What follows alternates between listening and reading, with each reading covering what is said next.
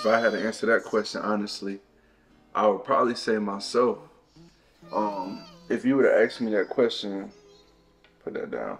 If you would have asked me that question probably like a year ago, I would have blamed it on everybody besides myself. Like everybody just caused me any type of trauma, any type of pain, anything. But then I realized life kind of like a relay race. You know what I'm saying? They're gonna put the best person at the end. That's gonna be the anchor. So the anchor can't sit here and blame the race on the first person, the second person, the third person. So like the first person get it, that might represent the first person that's ever presented you with trauma, pain.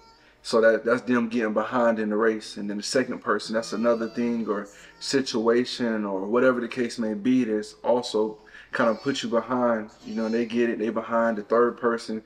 It's just a repetitive cycle. So when you get it, you could already be defeated in your mind and be like, you know what, I mean, we lost this race and whatever, and I'm going to blame it on the first person, I'm going to blame it on the second person, third person, but ultimately, you finishing the race out. So if you just go ahead and end it with that defeated mentality, yeah, you already lost. And I had to learn like self-accountability, like what have I done? Because hurt people hurt people. So all the things that I went through, blaming the race on everybody else, now I'm getting in it and I might hurt somebody else and then they gonna reciprocate and they hurt me back.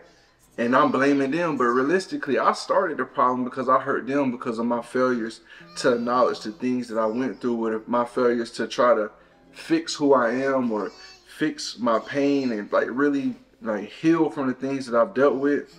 So ultimately, I feel like I've hurt myself more than anybody because it's a lot of situations or a lot of things that I've been through or I've done that really I put myself in that situation. And then when you look back on it, you really like everybody, it's a natural instinct. You want to blame the person that you feel directly related for that pain or that really put you in that situation.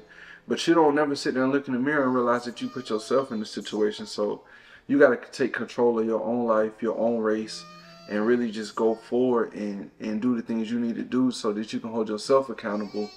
And that's what the whole new year is about for me. It's about being accountable for my own actions and just understanding the things that can transpire from those actions. So I feel like I've hurt myself more than anybody.